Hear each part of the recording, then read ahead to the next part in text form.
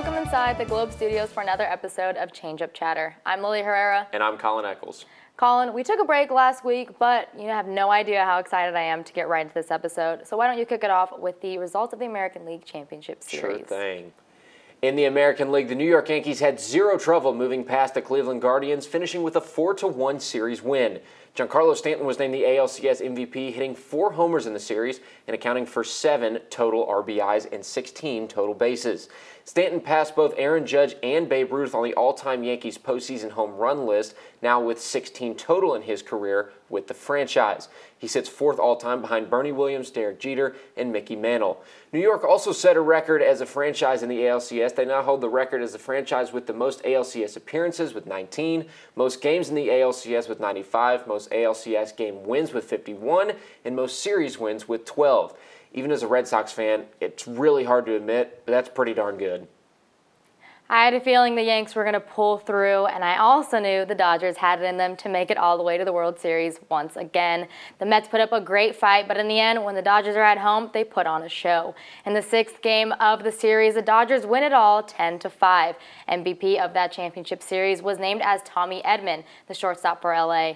Edman tied franchise postseason series records with 11 hits and 11 RBI in the 6-game NLCS. Edman's 11 RBIs tied with Maury Wills and Ron Fairly from the 1965 World Series, and his 11 hits tied a Dodgers postseason record for a series matching Corey Seager from the NLCS in 2020. Edman drove in 4 runs in the Game 6 pennant clincher for the Dodgers on Sunday night. That NLCS MVP was well-deserved. As much as I love sitting behind the desk and talking ball from our perspective, it's always fun to see what other people outside of our crew think. As most of you know, when it comes to sports, people can be pretty opinionated. And with such a historic World Series ahead between the Yankees and the Dodgers, we sent our very own Alyssa McDonald to see what the Goshen College campus is picking to take home the crown. Thanks, guys. This World Series should be one for the ages. Both of these teams have some of the most dedicated fan bases in the sport. Not only that, but their World Series rivalry goes all the way back to 1941.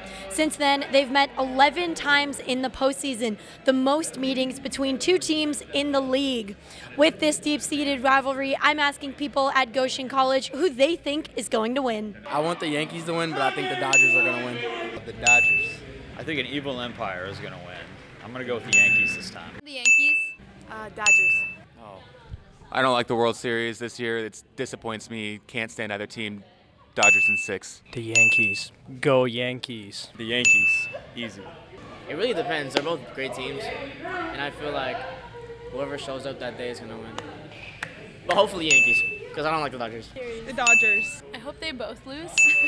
Who do you think's going to win the World Series? Me too, but I love Anthony Rizzo. So maybe Yankees?